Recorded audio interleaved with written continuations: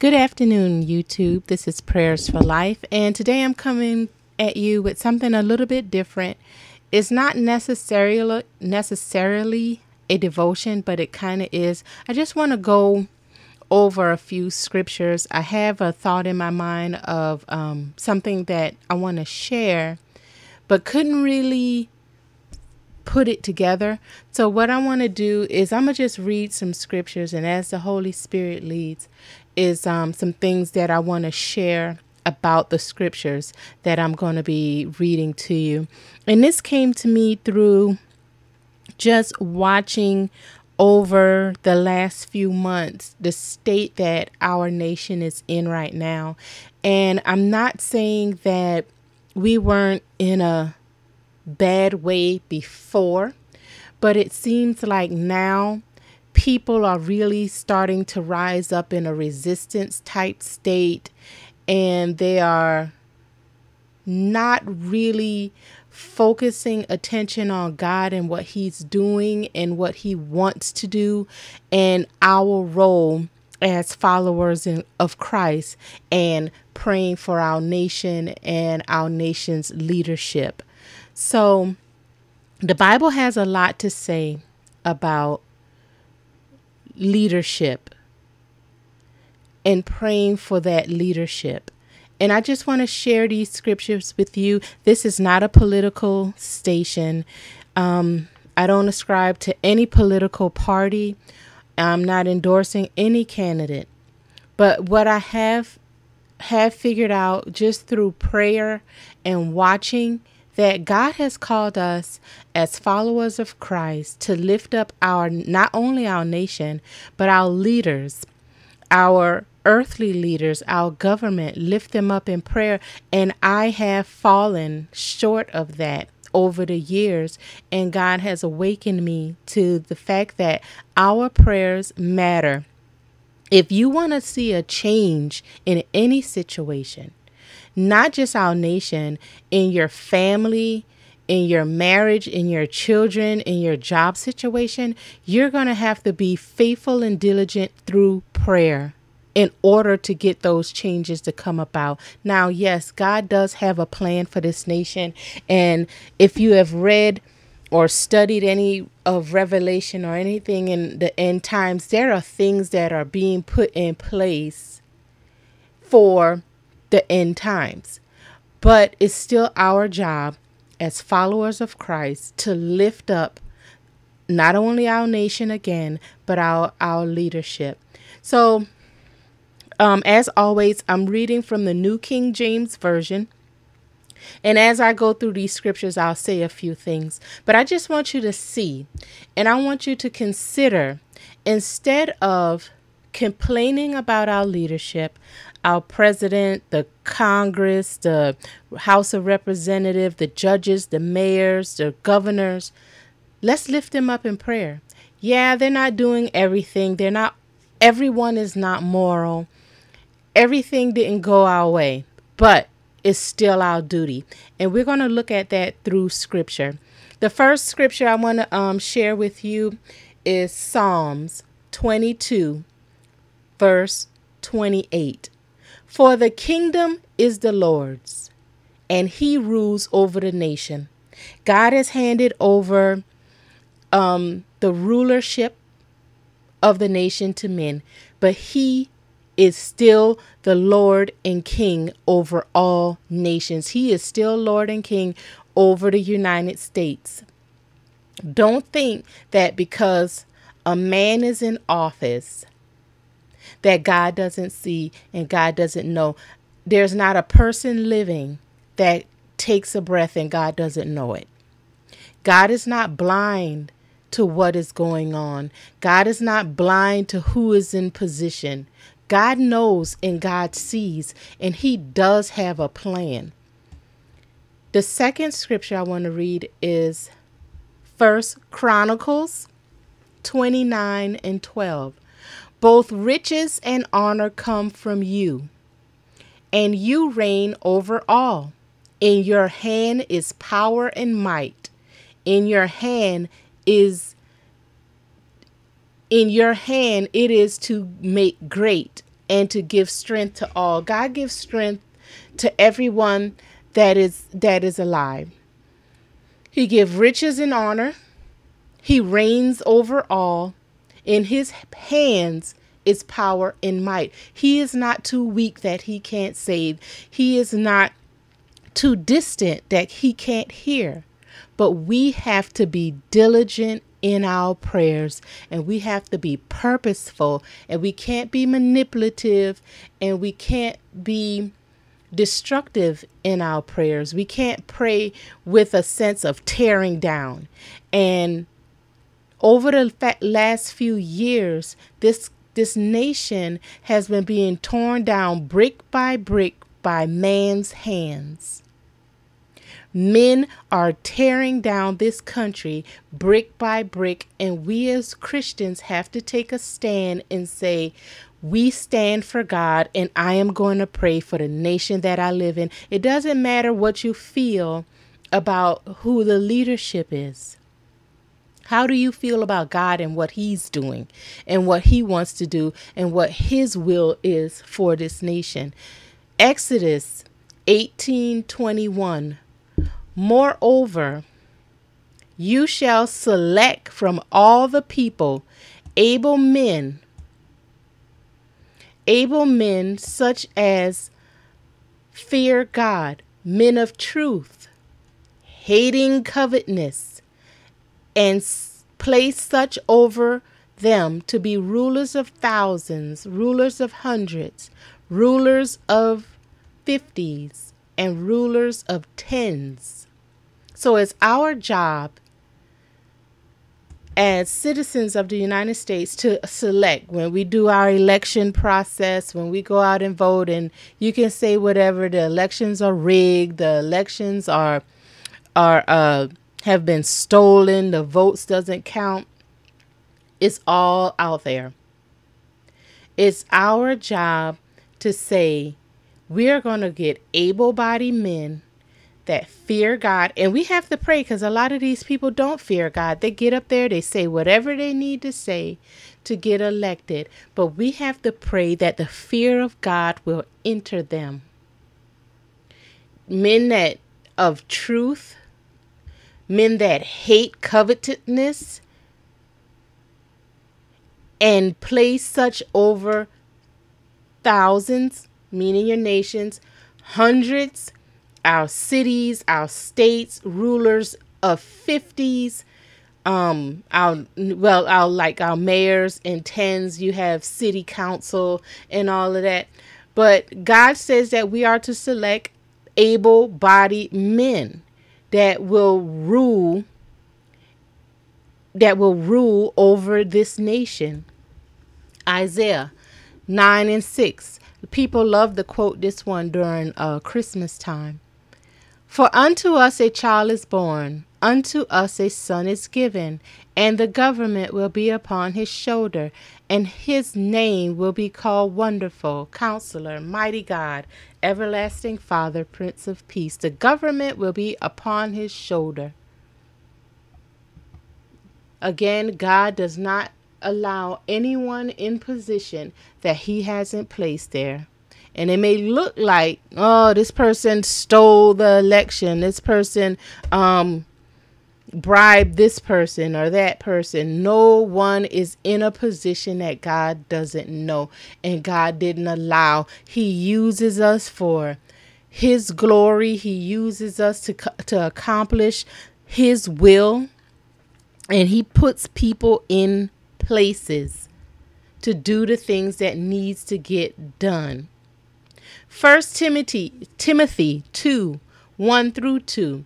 Therefore I exalt first of all that supplications, prayer, intercession, and giving of thanks be made for all men, for kings and all who are in authority, that we may lead a quiet and peaceable life in all godliness and reverence.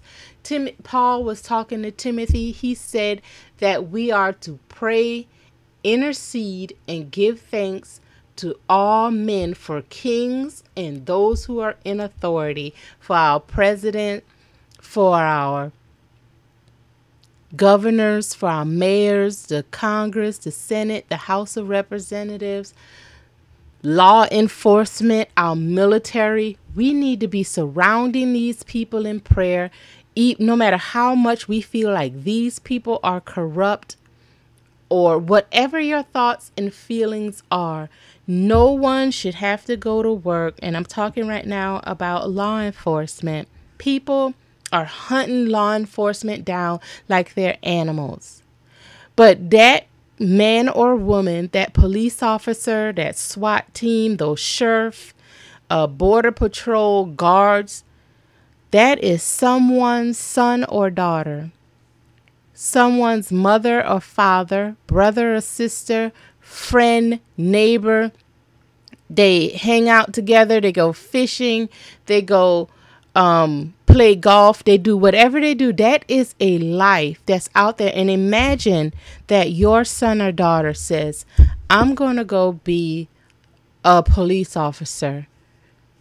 Do you want to fear that every time they go out in their uniform, someone is going to hunt them down just for the fact that they are a police officer?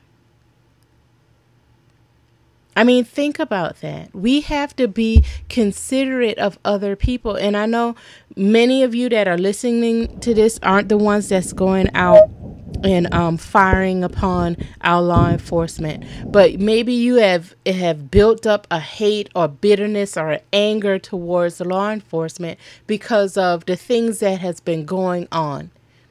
Rightly, I understand that. I totally understand it. You have some people in law enforcement. I've seen the videos where the police officers have been beating on other people. And you're just sitting there like, oh, my God, why is this person doing that? What kind of pent up anger is in there that will cause them to not only bring the person down to the ground and handcuff them, but beat them or shoot them? We have to, again, surround these people in prayer because the enemy is using them to accomplish his goal. The nation is being divided on all sides through racism. We have a divide with authority, the police against the civilians, the government against civilians. People are rising up against the military because they hate what the military stands for. We're rising up against our neighbors. We're rising up against Christians and non-Christians, those that are for Republicans, against Republicans. This nation is being divided and it's being brought down brick by brick. Now, I don't know how many of you have, but I have actually lived in other countries. For not just vacationing, but lived in other countries. And those countries were nice, but I would rather live here. You know, with all of the problems, I would still rather live in the United States. So I don't want to see this country torn down. I'd rather pray for our nation, pray for our leadership, and watch things change through prayer. Our prayers has the power to change things if we would get down on our knees and pray. Also in 1 Timothy chapter 2, verse 13, let every soul be subject to the governing authority. For there is no authority except from God, and the authorities that exist are appointed by God. Again, Paul is talking to Timothy. There is no authority except from God. No authority. Even in your school, on your job, your supervisor, your manager, no authority is in place except from God. No one exists that God hasn't appointed. And that goes back to what I said before. There is nobody in a position and God doesn't know that person is in position, no matter how they felt they got there. If God didn't want them there, they would have never got there, no matter how many backs they stabbed, lies they told, votes they stole, money they paid. If God didn't want them in that position, they would have never got there. So don't think again that things are happening and God doesn't know. Romans chapter 13, verse 7. Render therefore to all their due, taxes to whom taxes are due, customs to whom customs, fear to whom fear, honor to whom honor. Daniel 2:21. And he changes the times and the seasons. He removes kings and raises up kings. He gives wisdom to the wise and knowledge to those who have understanding.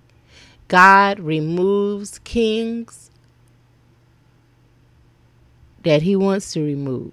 He rises up kings that he wants to raise up. He gives wisdom to those that are wise, those that are prayed. The Bible says, pray for wisdom, and he will put it on you liberally. He will give you heapings of wisdom. If we pray for wisdom, we should pray for godly knowledge and godly understanding. And for the leadership that doesn't know to pray, we have to pray for them, that they receive godly wisdom, godly counsel, godly knowledge, and godly understanding. It's our job as followers of Christ to pray for our leadership.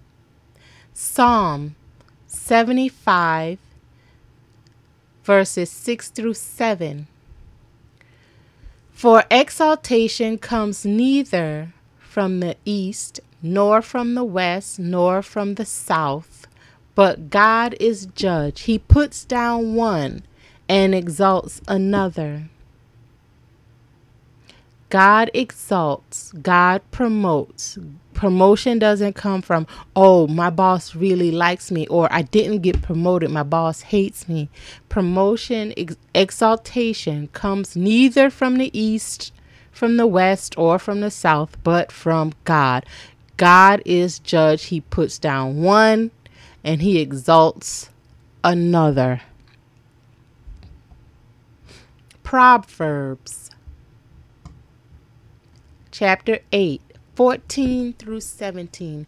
Counsel is mine and sound wisdom. I am understanding. I have strength. By me kings reign and rulers decree justice.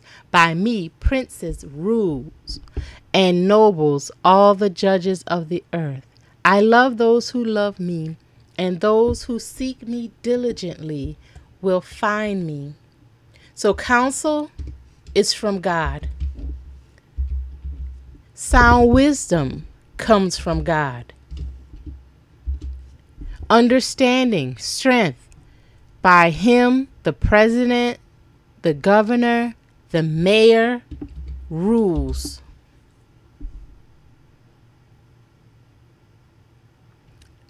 He loves those that diligently seek his face. If you diligently seek God, he will find you.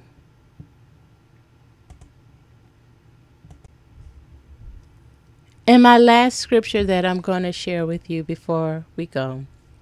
2 Chronicles 7, 14 through 16. If my people who are called by my name will humble themselves and pray and seek my face and turn from their wicked ways, then will I hear from heaven and forgive their sin and heal their land. Now my eyes will be open and my ears attentive to prayer made in this place. For now I have chosen and sacrificed this house, For now I have chosen and sanctified this house, that my name may be there forever, and my eyes and my heart will be there perpetually. If my people, if the children of God who are called by his name, if we, as followers of Christ, will humble ourselves, if we will pray, if we will seek the face of God, not our will, not our own desires, if we will turn from our wicked ways, turn from our complaining, turn from the woe is me, turn from the old things didn't go my way, so I'm going to cry like a 2-year-old. God promised that he will hear from heaven and forgive our sins and heal our land. Our nation, our land needs a healing. It is our job, again, as followers of Christ, to humble ourselves, to pray, to seek God for this nation, to turn from our wicked ways so that God will forgive our sins, the sin of this land, and heal this land. This land is buried in pride, selfishness, greed, vanity. We love pornography. We love to get a divorce, covet, desire whatever anybody else have. Even in our commercials, it shows you that you should be jealous and envious of what your neighbor has. If we would humble ourselves, seek the face of God, turn from our wicked ways, God has promised to hear from heaven. He has promised to forgive our sin, and he has promised to heal our land. We have to humble ourselves, seek his face, pray, and turn from our wicked ways so that this land will be healed. We are on a slippery slope, and we're going down really fast. And I really feel that we have to begin to pray. And many of you are on intercessory prayer teams, or you have corporate prayer at church, or even once a week. Just begin to pray for this nation. What I've done this week, I've broken it up. One night I prayed for the president and his family, his wife, his children, for their protection. The next night I prayed for the Congress, the House of Representatives, the Senate. The next night I prayed for the judges. I prayed for law enforcement, to include like FBI, TSA, Homeland Security, the Sheriff Department, the Police Department, SWAT teams. Pray for local and state government, governors and mayors. Pray for your school superintendent and all elected officials in your state.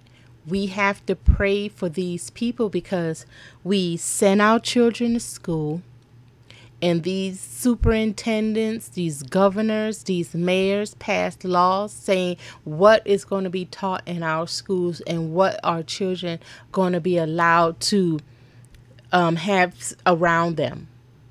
What information they're going to feed. They talk and they make these laws of what they're going to feed our children. And if we don't pray for these people and put the right ones in place, who knows? I mean, it's already bad out there and that's just the school system. And then you're talking about the mayor who is in charge of a city, some small cities, some major cities, and they're spending the money and it's never going to where it's supposed to. The roads have potholes and the crime is still up and schools are closing and we got rundown buildings and houses. We have the police department. Some police in the area I live in, they have events and the police don't show up. So, I mean, it's a lot that we need to pray for and focus on instead of just grumbling and complaining because we feel the wrong person is in office. So, again, I just petition you, let's just get together. and pray about this. Even if only 5 people watch this video, that's 5 people that are praying. I pray that more than 5 see this video and you get what I'm saying. Maybe the words aren't coming out as eloquently as you would like, but I think through the Holy Spirit, the point is getting across, and that you would truly just say, I am going to pray for my nation because this is where I live. No matter how you feel about this country, you here now. You live in here, you're a resident, and you're using the resources that are here. So while you are here, let's pray for this nation. So right now, let's pray. So God, I want to give you thanks and praise for this time that you have given me to share with your people. And God, I pray that the words that I have said will touch and pierce the hearts of every person that you have it there to pierce. I pray for this nation. I pray that people, the children of God, will rise up and begin to take a stand for this nation and say, we are going to pray God's will over this nation. So God, I thank you and I praise you in Jesus' name. Amen.